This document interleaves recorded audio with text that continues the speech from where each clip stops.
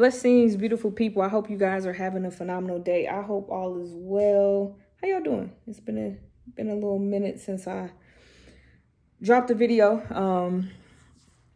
And so I wanted to come on. I don't know about y'all, but I feel like May has been literally mayhem. That's the word that just kind of came to my mind, mayhem. So many spiritual attacks has been going on, and yeah, like still fighting a good fight of faith. And because it's been going on, I found myself in the word and in prayer a lot. And it shouldn't just be because of I'm learning. It's not just because you're going through, you pray. It should be when it's good and when it's bad. But I'm in Hebrews 4. And the other day now we're going to be honest. I like to keep it honest all the time, but watching this TV show, I was watching Bridgerton. I love shows and love flicks. And so watching it, season 3, I am not promoting it. So, but watching it, and as I'm watching it, like these lustful thoughts began to fill my mind. And normally when I'm watching shows, I'm able to just change it. Like, I just gonna fast forward through it. But this time, the thoughts were just all these thoughts. And so the Lord began to talk to me about it, and we began to dialogue about it. And I feel like I've had lustful thoughts before, but this was a little bit different. It was as if I could see my weaknesses, how weak and frail I am apart from him. And in that moment, I'm telling God, and I'm like literally, as in a couple of days later, I'm talking to God about it, and the thoughts that were happening and the feelings, the things that I was feeling in that moment. And I just began to cry to God. And I thought like Paul, when Paul said, who can save me from this body of death? Thanks be to God, who gives us strength and gives us an ability beyond our ability. And I want to read that because I want to make sure I quote that.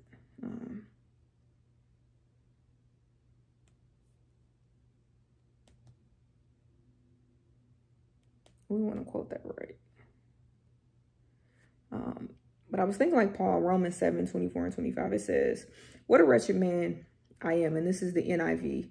It says, "Who will rescue me from this body that is subject to death? Thanks be to God who delivers me through Jesus Christ our Lord. So then, I myself in my mind am a slave to God's law, but in my sinful nature, a slave to the law of sin." And in that moment, I feel like that scripture became so real, because I realized it's not in me. Like, as good as I try to be, and I in keeping myself and abstaining, and just, trying to do the right thing, I find that there is something working in me that has a desire beyond my spirit is willing, but my flesh is weak. My flesh has a desire for something. And I saw in that moment how important it is to surrender it to God. And so you're probably thinking, why are you doing this video? Like, what you talking about? I know there's some people probably going to watch this and may be struggling. It may not be sexual immorality. It may be deceitfulness, manipulation. It may be this, you backbiting. It may be homosexuality, whatever it may be that you're struggling with. I found this scripture that I believe is going to help us in that struggle. And then also I want to add that it's not in us to do this alone. This is a partnership with Holy Spirit, and he wants to show you and show us, because he showed me in that moment, that I have a strength beyond your strength. When you feel weak and you feel like you want to give into this thing, I can help you to overcome. And so Hebrews 4:14, I'm reading from the Amplified version. It says, inasmuch then as we believers have a great high priest who has already ascended and passed through the heavens, Jesus, the Son of God, let us hold fast our confession of faith and cling treacherously to our absolute trust in him as Savior.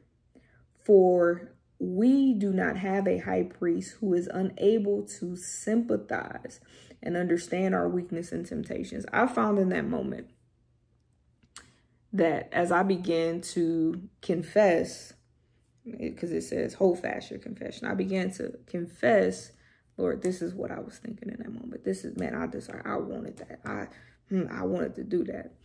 That he didn't go, okay, no, don't talk to me about that. But it was like he got down in that thing with me. And he began to reveal to me that I got you. You ain't alone. I won't leave you nor forsake you, but I'm with you. And that I understand that this is what you're dealing with, but I'm going to show you how to overcome it. I'm going to show you how you don't have to deal. And so I want to speak to those who may be struggling with whatever they're struggling with. You don't have a high priest or a father or a friend or a God who is not willing to sympathize with what you're going through. Just go to him and talk to him about whatever struggles you're struggling with, because he wants to help you and provide you a way of escape. I'm going to finish this scripture out. But one who has been tempted, knowing exactly how it feels to be human in every respect as we are, yet without sin. And so because he didn't commit sin, because he was sinless, he was acquainted with everything that we would go through, but he knows how to overcome the things that we continually to fight against, continually to fail, to continue to be subjected to. And so I wanted to tell y'all and let you know that you are not alone. Some of us feel like, man, I'm alone. It's just me. It's just me against the world. Like, no, it's you and God. God wants to walk and fight this fight with you. He does not want you out here fighting alone. And how do you fight with God? It's so simple. Confess. Confess. He got you. Confess what you're struggling with, what you're going through. Listen, this week, man, and I had to confess, like, Lord, yeah, I missed it there. I missed it. And he helped me, gave me the remedy on what to do and what to say to help me to overcome. And so if you're struggling in this season with something that you just feel like you can't overcome, take it to God.